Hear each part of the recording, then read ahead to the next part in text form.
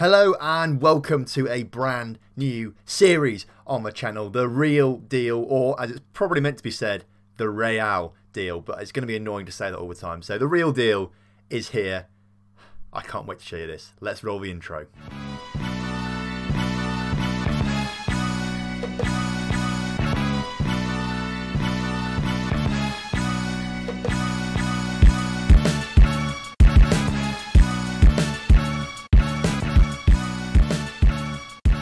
Hello and welcome to The Real Deal, and we're here in a new series with a brand new club. Now I sort of put little hints out there across the past few days suggesting which team we're going to be. I said we're in Spain, I said it's called The Real Deal into people in the Discord. I gave a few hints out there and a couple of people did guess it, so to everyone who guessed Real Oviedo, congratulations, you're very, very good at guessing. So Real Oviedo is the new team we're going to be taking charge of. They're in the Spanish second division, the Segunda division, and hopefully we can take them to new heights. I'm about 3/4 of the way through pre-season or so. I've been playing everyone, trying to learn everyone's names, trying to work out the best formation to use and trying to work out like who is the best players and stuff like in the squad. So I've been busy doing that, as I say, about 3/4 of the way through pre-season now. I think I'm at the stage now where I can sort of introduce you to some key players and start to talk you through the series a little bit. So first of all then, why did I decide to take over Real Oviedo? Well, they've got a pretty interesting history, recent history as well, I've got to say. I think in the early 90s, or the 80s and 90s, they were a top division side in Spain, pretty decent. I think in the early 90s they were in the Europa League for a season or two perhaps. So they were a pretty decent side. Then they got relegated in 2000-2001. That's when they had their first financial difficulties, which saw them get relegated from the Spanish second division all the way down to the fourth tier, actually, through all their financial issues and whatnot.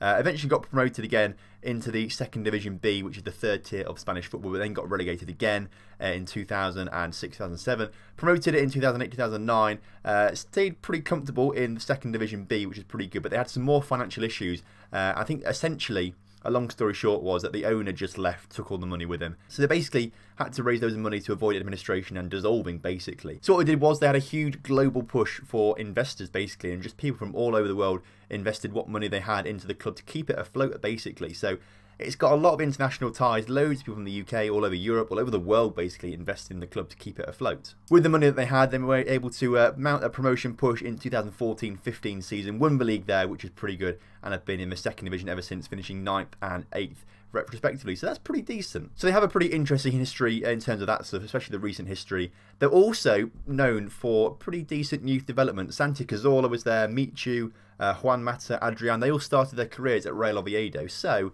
the whole point that I want to do with this is really focus on youth talent and youth production. See if we can get some really good youth players coming through. Try not to rely on the transfer window and things like that. Just really focus on the youth development. So I kind of want it to be a youth development sort of save. We may struggle with that over the first few seasons though, as we only have average youth facilities, so we may have to try and boost that a little bit. We've done really well off season tickets so far. If we look at income, season tickets, we made £4 million off season tickets this year. So I'm actually thinking maybe the board, right off the bat, in nearly in the pre-season, maybe this extra money we've got from season tickets, we've got a good projection as well, 4 million this season, 7 million next season, nearly 10 million this season afterwards. I reckon if we ask the board, maybe they will build better youth facilities. When I joined the club, I was allowed to make a few philosophy changes, and there weren't any philosophies in place, but I said, can you add in, develop players using the club's youth system? So I think also having that, as well as on the money, I think they may actually let me invest in the youth facilities and things like that. So if we just do it now, facilities, improve youth facilities. I'd like this to improve the youth facilities at the club to enable young players to reach their potential and challenge for first team role. Let's just say it, shall we? You've not been here very long. We're not doing it. Okay.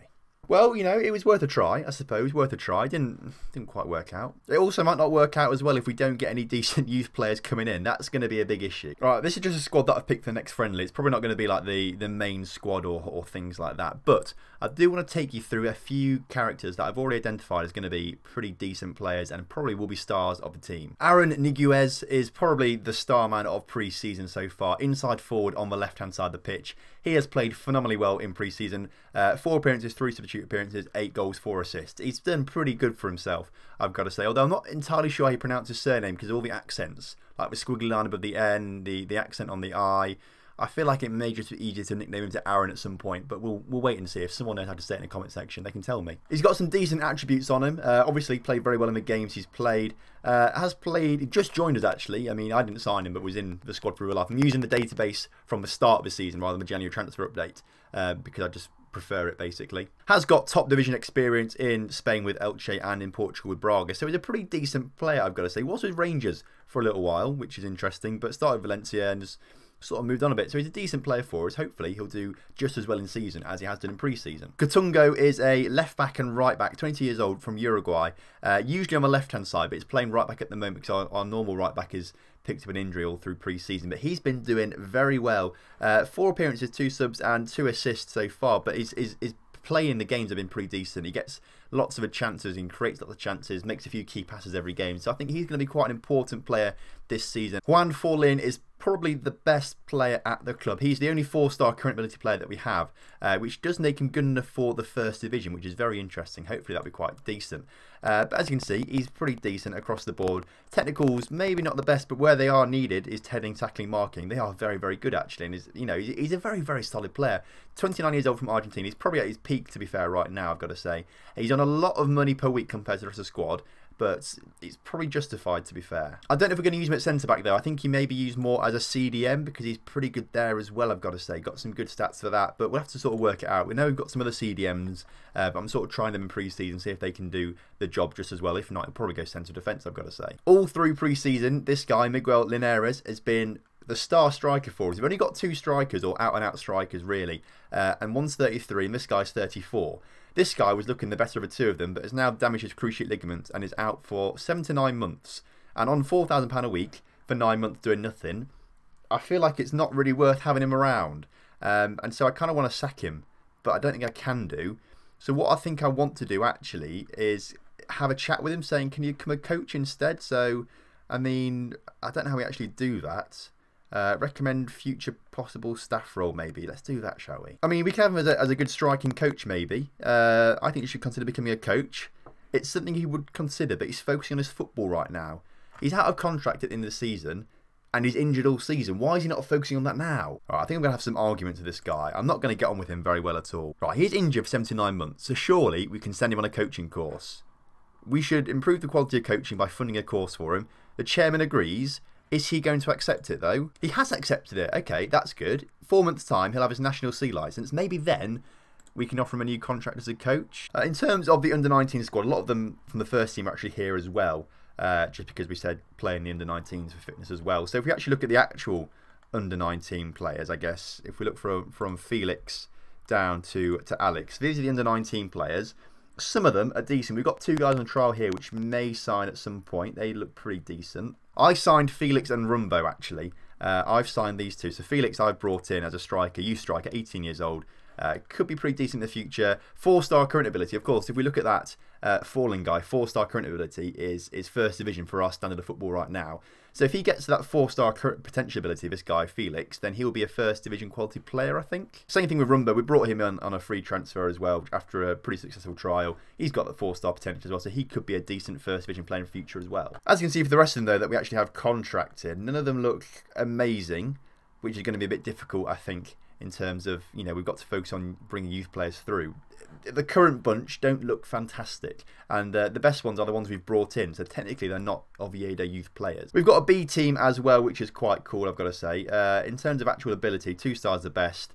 A few players with some decent potential out there. Borja is the best. I tried to bring him back, actually, from loan, but we can't recall him yet this season. He's got a season on loan at Tuila in the division below us, I believe, maybe. So he might have a decent career there, or a good season there at least. But hopefully he'll come through and we can actually make him a decent player for it. In terms of sticking to this youth system type thing, there are 2 players in the first team squad that I've brought up who actually are proper Oviedo players through and through from the youth system. So it's Asa Gomez, who's an attacking midfielder, 2-star current ability, 3-star potential.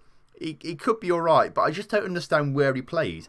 It says he's a natural attacking midfielder, but if you look at here, he can't really play anywhere particularly well, and he can't particularly play on the wings very well, or in central midfield. So I don't understand where I'm meant to play him, other than on the bench. The other player is Yosin. He comes in as well, 20 years old, Spanish. He's got 3.5-star potential, so he might be a little bit better if he reaches that potential. But again, like, it's a bit difficult. He comes in as like the 7th best centre-back we've got, and if we want to stick to this mantra of playing youth players, we'll have to significantly weaken our defence and attacking midfields if we want to use them both. So it might be a bit tricky, I think. In terms of the Spanish second division, the predicted table puts us 10th overall, which is decent, I've got to say. The board wants us to finish top half. However, if we want to use the youth players properly, I don't know if top half is possible, really. I'd rather not get promoted in this first season, really. I'd rather us like have 2 or 3 seasons maybe in the second division, developing some youth players to come through who actually may be good enough for the first division. And then when we get promoted, we can start using them in the first division.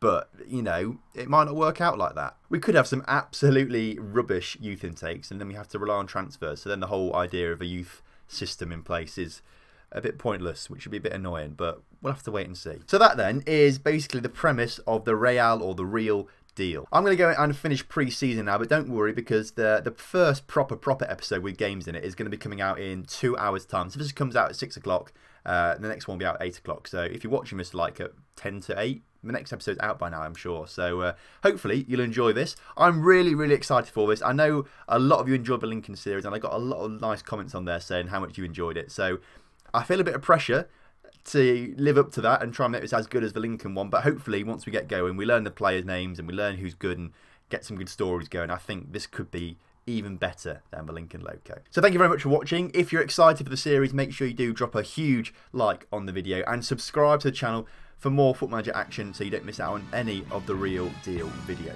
Thanks for watching, and I'll see you in a little bit.